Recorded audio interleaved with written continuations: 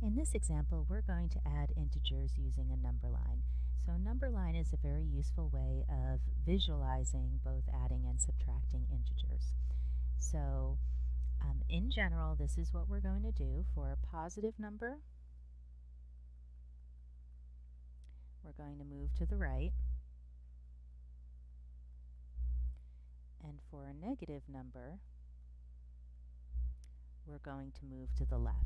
So just like positive numbers are to our right and negative numbers are to our left, we're going to use this same idea when we're using the number line.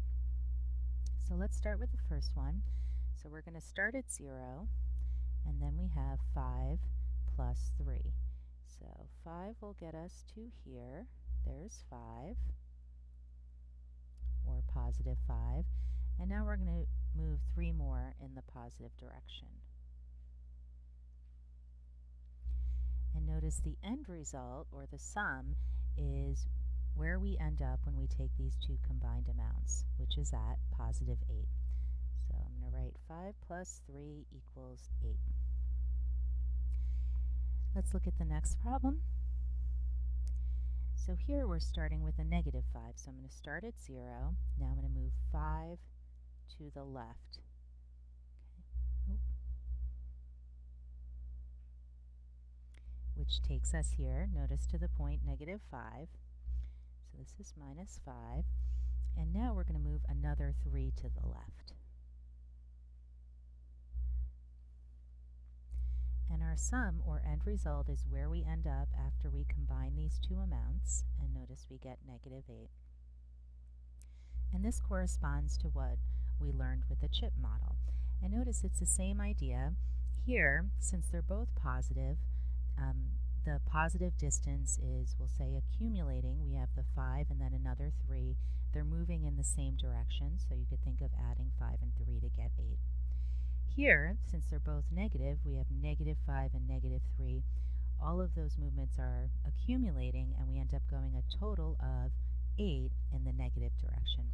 So you can think of adding the numbers 5 and 3 to get 8, and since they're both negative, they accumulate in the negative direction. Let's look at the other two types we learned with the chip model. And this is when we have opposite signs. So we're going to go to the right for positive numbers and go to the left for negative numbers. So here we're starting with a positive 5. So I'm going to start at 0 and move 5 to the right, which takes us to here. So this is plus 5. But now we have to add a negative 3, which means we need to move 3 to the left. So starting at the point where we left off at 5, we're going to move 3 to the left. I'm going to do this a little bit above the line so we can see it. So we're going to go 1, 2, 3 to the left. And notice we end up at 2. So we have positive 5 plus negative 3 gives us positive 2 because it's to the right of 0. Okay, so notice just like with the chip model, some of the values, the second value or the smaller value and absolute value canceled out. So we went 5 in the positive direction, 3 in the negative direction, but since 3, the absolute value of negative 3 is 3, it's less than 5. So it counteracts some of the 5 in the positive direction, but not all of it.